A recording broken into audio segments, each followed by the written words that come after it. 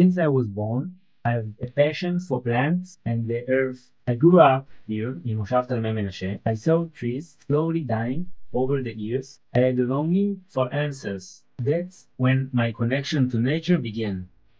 I started propagating, planting trees, and multiplying them.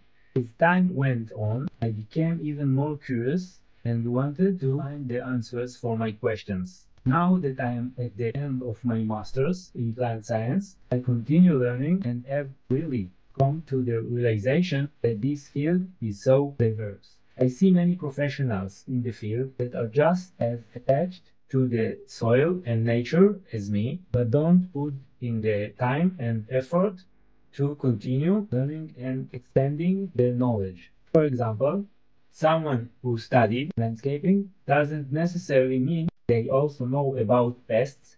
If someone is familiar with plants, it doesn't mean that they studied landscaping. With my studies and travels, I found a huge gap between the knowledge known in Israel compared to the rest of the world. As a plant scientist advising in gardens, I see myself as a liaison between those gaps. Could be homeowners that want to take their garden to the next level, or professionals that run into a problem and know they can turn to me for answers. Rehabilitating a sick tree fills me with so much joy. Think about it. If you save a tree in a public park, thousands of people can now enjoy its beauty.